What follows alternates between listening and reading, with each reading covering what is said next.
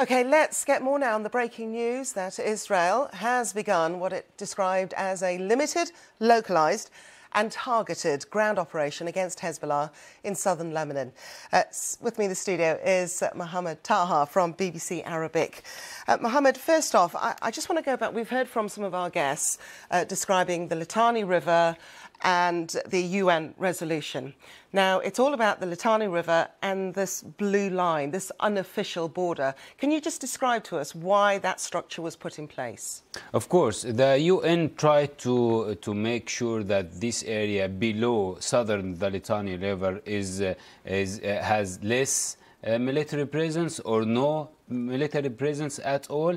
This area is 30 kilometers northern Israel, and Israel really believes that this area should be Hezbollah should be completely removed from this area. We can see on the map now that the Litani River there, and this is Lebanon, and there are 30 kilometers, and this is the aim that the Prime Minister Benjamin Netanyahu was clear that he wants to achieve. What I want to highlight, Kwesa, if you don't mind, that we kept listening about the Hezbollah capabilities. What I want to emphasize that Hezbollah capabilities, or Hezbollah in 2006, is not Hezbollah of today for two reasons. The first reasons regarding to Hezbollah itself and reasons regarding Israel. Israel is using technology. We saw the pager explosions, the walkie-talkie explosions, using the BLU-109 bomb against the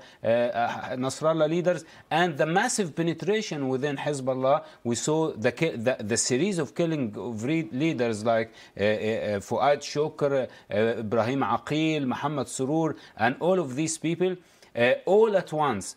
So the intelligence from Israel, and on the other side, Hezbollah, we can see that they are not responding as they were responding in 2006 in sense of power. Some analysts are saying because they were involved in the recent year in the fighting in Syria, and that affected them. OK, so some analysts are also saying, yes, Israel, come onto our land.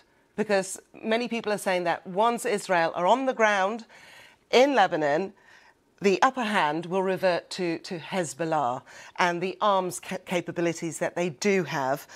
My quick question to you is, one, can they replenish those arms? We know, or we understand that Iran may be involved in supplying Hezbollah with those.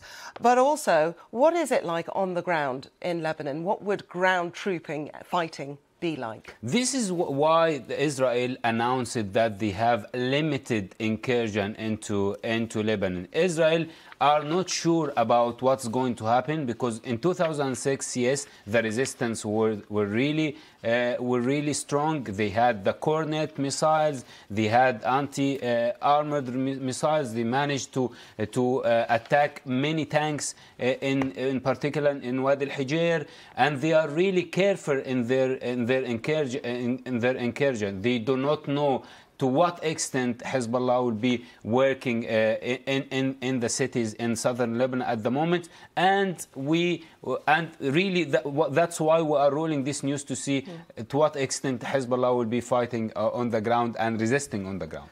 Mohamed Taha, as ever, thank you very much indeed. So let us just show you those live pictures in Beirut from where our breaking, developing story is coming to us from, as Israel begins its limited, as it describes it, limited incursion into southern Lebanon. Stay with us. There's more coming up here on BBC News.